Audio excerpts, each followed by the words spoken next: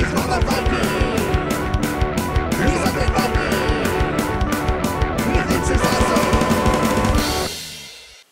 everybody, this is me, Undead Viking. I'm going to show you this game. It's called Palaces. Now, Palaces is a card game that has some deck building going on in it. It has not really trick-taking, but like bidding to take cards, if you will. Kind of hard to explain until I actually show you how to play, which I'll do in just a little bit. But also, it's a tower building game.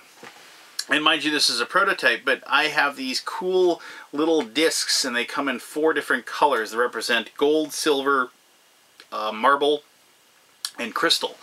And basically each person is in charge of building their palace. That's why the name of the game is Palace. Palaces, I should say. And what you're doing is you have to win cards that allow you to build these little discs on top of each other. And you're going to be building 2 towers to your palace. But it is trickier than it sounds, because there's 4 different colors. You have to actually color match your 2 towers and make sure that they remain the same. And then at the end, when the end of the game comes, you're going to be judged by how good you built your towers. And by that I mean you take both of your towers, whichever one is the shortest, and if they tie, then both of them are the shortest. Whichever one is the shortest, however many levels they have to it, is how many points it's worth. And so you can't just concentrate on building one really tall tower and leaving one alone, because that one that you left alone is going to be the one that matters when it comes to decide who wins the game. So let me show you how to play Palaces. It's got some cool card powers and some cool options as far as the mechanisms go, and some tricks and tips, if you will. And then we'll come back here and I'll talk to you more about Palaces and what I think of it. Alright, awesome. Alright, let's show you how to play Palaces. So, to begin the game, what you're going to do is you're going to go ahead and take out all these little tower discs that you're going to have. And mind you, this is a prototype that I've been playing, so I don't know if they're going to be using the exact same type of components. But regardless, these represent the different levels of the 2 towers that you're going to be building. I mentioned that in the introduction. You're also going to be given a 12 card deck of basic resources. They come in silver, marble, which I think will be jade when the game goes into production, crystal, and gold. And you'll shuffle these up, and you're going to draw 4 cards, and that'll be your starting hand. And each person starts with the same exact 12 cards, and then you draw 4. So let me see. 1, 2, 3, 4. Alright, so let's see what we got. Oh, well, we got a crystal, a gold, and a gold. So, okay, that'd be our starting hand. Now, then there's these 3 decks of cards here, and these are the cards that you're going to be buying that are going to be improving your deck. So, they come in 3 different types. They come in a dungeon, a garden, and a castle. Now, obviously, you can't tell what they are from the back, but just a quick show you. The dungeon has these portcullis bars you can see here. That signifies that it is a dungeon card. The garden, here, let me just show you. You can probably see it a little better. You can see these little leaves over there, and that shows that is a garden card. And finally, the castle has this kind of a maze or mason like symbol over here, and that shows that those are castle cards. Now, unlike the basic resource cards that I showed here, these cards, they're a resource, so you can tell by the color. So here's the marble or jade, gold, silver, and crystal. You can see because of the color, but they also have special powers. So like you can discard any 2 cards to build a silver level to one of your towers, things like that. And those happen when you play those cards. Now, so, to begin the game, you're going to have these 3 decks, and each one of those has 24 cards. And what you're going to do is you're going to take 12 cards out of each deck. Now, you do that for 2 reasons. One, it's so you can't tell, you can't know exactly what 12 cards you're going to play with. As far as you can't count on certain cards from showing up after you become accustomed to the game. And 2, running out of one of these decks is one of the ways to end the game. And so, like, obviously, if you have all 24 cards, the game's going to last a lot longer. The other way the game can end is if you use up all of the tower levels in a certain color. And then that would signify the end of the game as well. So let me do some video editing magic, and I'm going to take 12 of those cards away. Alright, cool. You've now traveled into the future with me, and we have each one of these decks. They've been reduced to 12 cards. And what's going to happen is the first player is going to turn over each card, and they're going to see what they have. So the first card, here we have a Crypt. And so then here's the color of it. It shows that it is the silver color. And if you claim this card in a turn, the effect is that all players draw one less card this turn. And then if you play it later as part of a bid, you will also enact that power. And so we'll go ahead and draw the next one. And we have a Fountain. And so it is the gold color, and it has the draw card ability. And finally, the Castle, we have the Treasury. You may discard 3 cards to build 1 level of any suit. And the suits are obviously the 4 different colors. So, alright. So, we have those 3 cards, and then we have our personal deck, and I'm going to put that over here. And we have our 4 cards that we open up with. Now, the interesting thing about this game is that when you pick one of the cards to be the one that is being bid on, everybody gets to use that card communally, meaning that it counts towards their bid. And so what you can do is you can actually, if I pick like that gold card and I had these 2 gold, I could combine that with the Fountain. I can say I have 3 gold, and then that's my bid. You know, you have your cards in your hand. Now, the thing is that somebody else can outbid you by bidding 4 color of another deck, or they could just simply say, I'm going to bid, 3 gold and a crystal. And that would be enough to beat your bid, because it's an extra 1.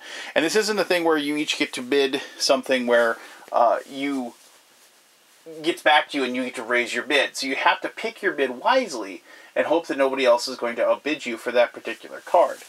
Now, it is also quite possible that you might bid something so good that nobody else can beat you.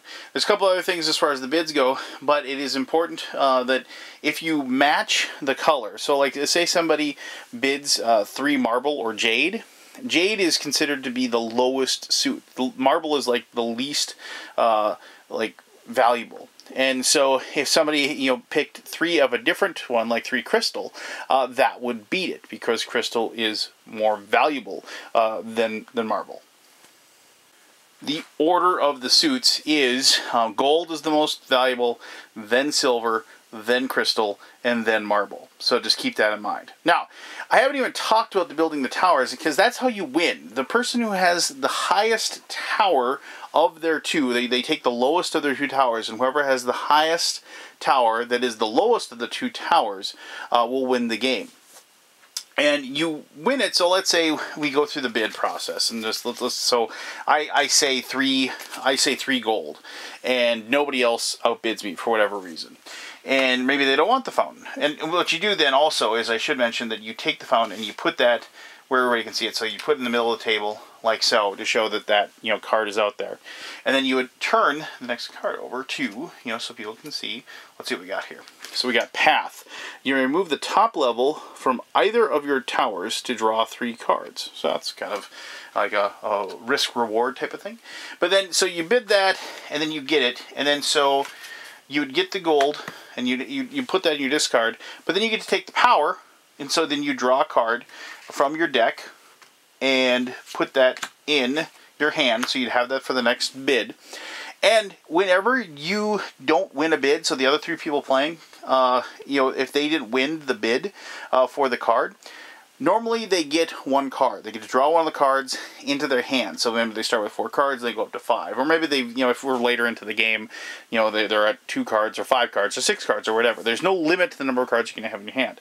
However, if you win a gold or a silver card, everybody gets to draw an extra card. So in this case, if I won that, everybody else at the table would get to draw 2 cards and put them in your hand. But I take these, and I'll just put them in my discard over here, and then, after I get through my deck, I will then shuffle up my discards, and I'll play those. So when I do this, however, because I've built a gold, what's going to happen is I'm going to take a gold tower piece, and I'm going to put it in front of you. Now, mind you, I'm going to be building 2. But here's the trick. If I build a gold piece to start, as soon as I want to build my other tower, I have to get another gold to to put on the other side. My towers have to match. So the next turn, somebody goes through the whole process, let's say, you know, and they pick the crypt, you know, to bid on. So we're going to flip the next one over. Turns out it is another marble. But so we go through the whole process. Let's say I won that, you know, for whatever reason. I won the crypt. So what I'd have to do is I'd have a silver. I couldn't put that next to my gold. I have to keep stacking. And so let's say I win the next one and I get a green. Let's say I win the next one. I win a green. All of a sudden I got this one that's a 4-level tower, but I haven't been able to build it. So if the game ended, I'd have no points. I wouldn't have the other tower. When I finally get another gold tower, I can put that one down, and then, you know, I'll just hold these up so you can see, you know, I would have matching, you know, towers. I'd have 2 gold in the bottom. And that's the trick of the game. You know, you want to kind of populate your deck with powerful cards that have powerful abilities that you can use, but you also want to make sure that you don't, you know, put yourself too far behind the 8 ball and don't take too long a time, you know, building up one of your 2 sides to your palace towers, and then all of a sudden the end of the game shows up and you've got almost no points. Because it doesn't matter what cards you have in your deck. It doesn't matter at all. The only thing that matters is whether or not you win is these 2 towers. And that is like the really, really cool and really, really clever thing about this game. It's I like it because of the fact that, you know, you're doing everything, you know, to, like, you know, make your deck better, getting cool cards, getting cool powers and using them. But if you don't pay attention to actually trying to win the game, you might come up with a really cool deck, and you might have some really cool stuff going on with the cards that you have, but you're going to lose to somebody that concentrated on actually getting basically the victory points, which is having 2 very good towers that match back and forth. There's one other inkling that I want to show you as far as the bidding process that just keep in mind, and that's some special cards that show up in the decks. There are cards, and they have them for all the suits. You'll notice it says Trellis here. The card counts as an additional gold for bidding. So if you actually have this card, and this is like the only gold card you have, you could say I'm bidding 2 gold with this card all by itself. Also, it should be mentioned that if it's one of the cards that's here and you place it to be bid on, would place it to be bid on up here, that's a 2 gold card in that situation that everybody can add on to.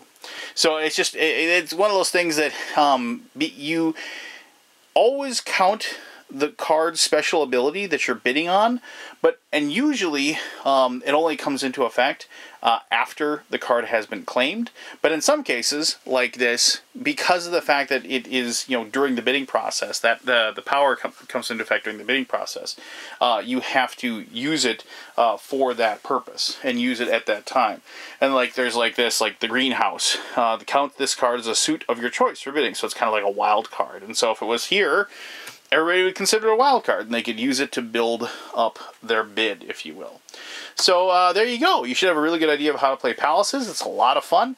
You know, I like, you know, it's not like really trick taking, and it's not really deck building. It's not really building a tower either. It's a really neat combination of mechanisms that makes people think and makes people try to you know, not only build their deck, but also be cognizant of the right color of card that they're looking for, and maybe passing a few times and not trying to win certain bids just because maybe the card out there isn't what they need, and kind of bide their time. And it makes for some really, really good decision making during the game. But I'll go more into that in my conclusion, which I'll do right now.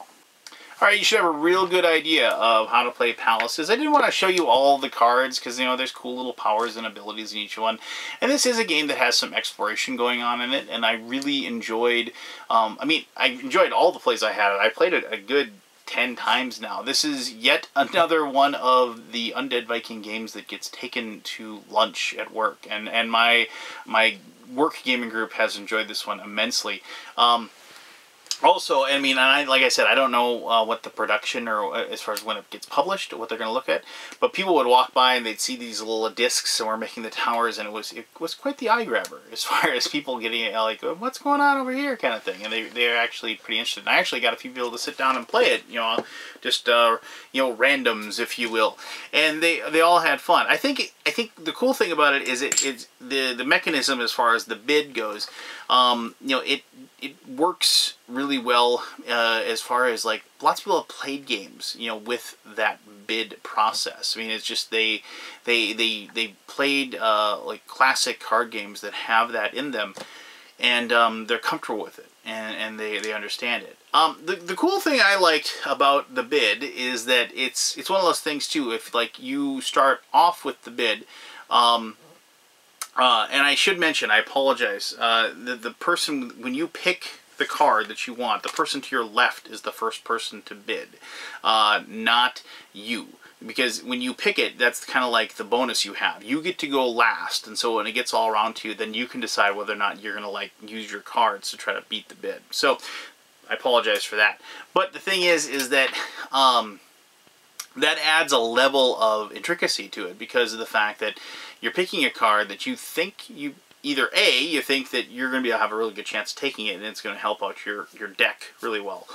Or B, you're picking a card that you think the other people are going to want and they're going to use up their cards to get it and therefore put more cards into your hand because of the fact that they're going to take it, and then you're going to get more cards and then you're going to be even more powerful for the next possible hand. And so I do enjoy that whole process of making that decision of whether or not I actually want to use up my cards in my hand, or do I want to wait for something better, or do I want to try it for a different card.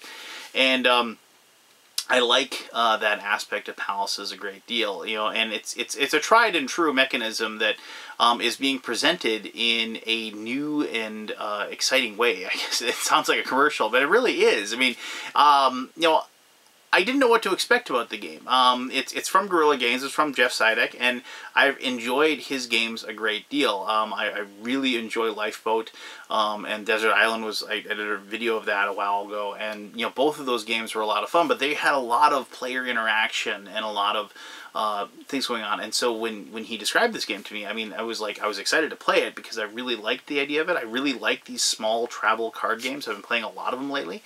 But you know, it was one of those things where I was like, you know, I felt, and I apologize, he might have several games out there that he's designed of this type, you know, or that he's published of this type, but it seemed like a deviation from what I'm used to. I'm used to playing games with cannibals on a lifeboat with him. And so, but I was very, very pleasantly surprised at the depth of this one, the choices that you get presented with, and also just like the moments of feeling clever. And I've said that in many of my videos. I enjoy when I have like a perfect situation where I'm able to put together a perfect bid for a card that will allow me to, you know, build a tower piece that fits perfectly on my lower level tower. Now I should mention there are several cards that allow you to build an extra tower, you know, or like it says, you know, it'll say like discard a card or discard 2 cards and you can build another green level, or discard, you know, 3 cards and build another, whatever, you know. So they allow you to build another level. Now when those happen, you take all of the card actions after you win the card. You take all those extra actions that are on those cards and you take them as, you know, in whatever order you want. You can, you know, stagger them back and forth to kind of put together a good chain that'll make, you know, and when you have one of those moments, and those clever moments as I call them, where all of a sudden like you'll take and you'll say, okay, then I'm going to build a green, then a blue, and then a gold, and then a silver, and like you'll have this like cool little chain where you'll add certain levels and it just works perfectly, and then you can sit there and smile quietly to yourself, and most likely have to wait several rounds before you finally get enough cards in your hand before you can bid again. And that's the other thing I really like about the game, is because of the fact that you're spending those cards and then you don't get to draw any. It is a game where like you have to, like I said, make really good decisions as far as when you're going to use up your cards.